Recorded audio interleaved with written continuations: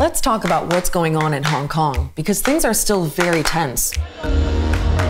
Thousands of people have been protesting and occupying the streets for months, and parts of the city look like a war zone.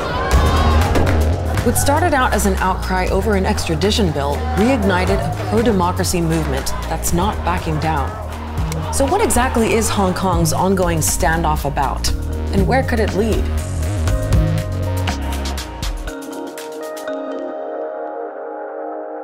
There's a lot of history and background to the current unrest in Hong Kong, but the trigger was a high-profile murder case that exposed a legal loophole. In 2018, a couple from Hong Kong went on holiday to Taiwan, but 20-year-old Poon Hui Wing never came home. A month later, her 19-year-old boyfriend Chang Tong Kai confessed that he killed her. That's Chan leaving his hotel in Taiwan with his girlfriend's body allegedly inside that suitcase. Chan was arrested back in Hong Kong, but the problem was that Hong Kong's courts couldn't prosecute him for a murder he said he committed in Taiwan, and officials in Taiwan said they couldn't either because there's no extradition agreement between the two territories. So instead, Hong Kong's authorities charged Chan with money laundering because he used his girlfriend's credit card after she died. Chan ended up serving 19 out of his 29-month jail sentence in Hong Kong, but the question was what to do about the murder case back in Taiwan. So what Hong Kong lawmakers did was propose a new extradition bill to allow suspects accused of serious crimes to face trial in Hong Kong or Taiwan, but also in China. And that rung alarm bells for many people. The Chinese government is often accused of going after its political opponents. Human Rights Watch says China's dissidents have been subjected to show trials, forced confessions, and even torture. There have also been reports of people disappearing from Hong Kong and ending up on the mainland. There's a lot of arguments that centers around the bookseller case, which a few years ago, a bookseller in Hong Kong was being abducted to mainland China and some other cases. So these fears, justified or not, tells about concerns that some of the people in Hong Kong that they do not believe in the mainland's legal systems. So that's why protesters have been so against the extradition bill. But there's a deeper conflict at play here, and to explain that, we have to rewind a few years. Hong Kong was part of China for centuries, but after winning the first Opium War in the mid-1800s, Britain ended up ruling Hong Kong for 150 years. It never became fully democratic, but Hong Kong did become a major business center while the Communist Party came into force on mainland China. Hong Kong awaits the answer to the Communist Army's challenge. Then in 1997, Britain gave Hong Kong back. China will tonight take responsibility for a place and a people which matter greatly to us all. But the two sides agreed that Hong Kong could keep some autonomy for 50 years until it fully reunites with the mainland in 2047. So to soften the transition, they came up with a principle called one country, two systems. It means Hong Kong belongs to Communist China, but gets to run its own economy, police force, justice system, and it's allowed some democratic reforms. We grew up learning that in Hong Kong we have, freedom of speech, freedom of press, freedom of assembly, that we can check on the government whenever they do something that are not for the people. But China controls the bigger stuff, like the military, foreign affairs, and to some extent, Hong Kong's political system. For example, Hong Kong's top political leader, the chief executive, is selected by a closed committee and approved by China. Hong Kong's lawmaking body, called the Legislative Council, is also pretty unique.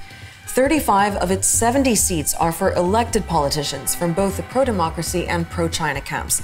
But the other half is reserved for different sectors in Hong Kong, like education, health, tourism, or finance. The issue with that system, though, is that many of those sectors have business ties with the mainland. So critics say that makes the pro-China bloc bigger and leads to more pro-China laws being pushed through the Legislative Council. Those who are anti-China would always make the case for the democracy and how we cannot be absorbed by the economic lure of the Chinese mainland. So there's been this constant back and forth between those who feel part of China and those who want to pull away, those who want more democracy and those who don't. And from time to time, the tension boils over. Over the years, Hong Kongers have taken to the streets to protest against all sorts of laws they've seen as stepping on their freedoms. In 2014, the student-led Umbrella Movement shut down the city for 3 months. But this year's demonstrations are different.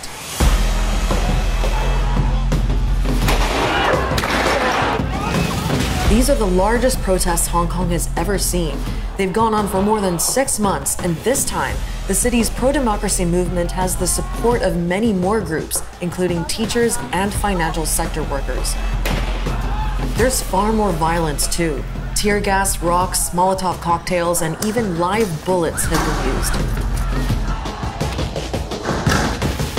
So far, 1 person has died. Dozens have been injured and hundreds have been charged with protest-related offenses.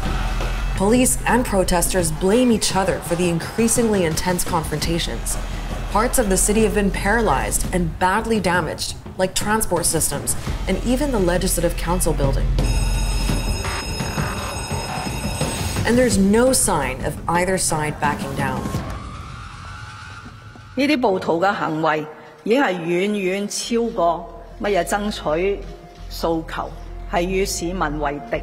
Protesters are also standing firm. They've got 5 main demands. One of them was to withdraw the extradition bill. That happened in September. But they also want Hong Kong's authorities to start a formal investigation into police violence, to release hundreds of arrested protesters, for the police to stop labeling the protests as riots, and they want universal suffrage, as in the freedom to elect all of Hong Kong's lawmakers, plus their chief executive. Others are calling for something more radical: full independence from China. And that's a red line for Beijing. In fact, China's President Xi Jinping has openly said those who engage in separatist activities in any part of China will be smashed into pieces. China's state media even released videos of Chinese troops on the other side of the border in case of a request from Hong Kong's leaders to intervene.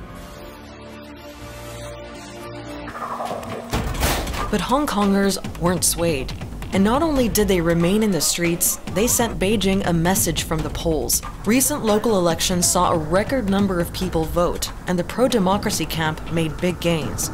They now control 17 out of 18 councils. Before the election, the pro-Beijing camp had all 18. District council election is already the de facto referendum to prove how Hong Kong people deserve free election. They do not want Hong Kong to become just like another Chinese city. 2047 is not too near, but it's not too far away.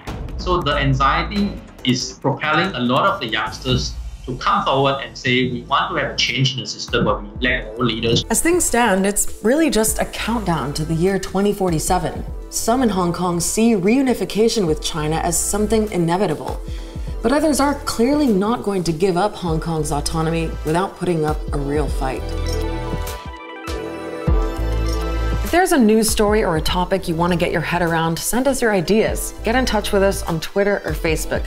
Also, make sure to like Al Jazeera's Facebook page and subscribe to our YouTube channel so you can't miss our next episode.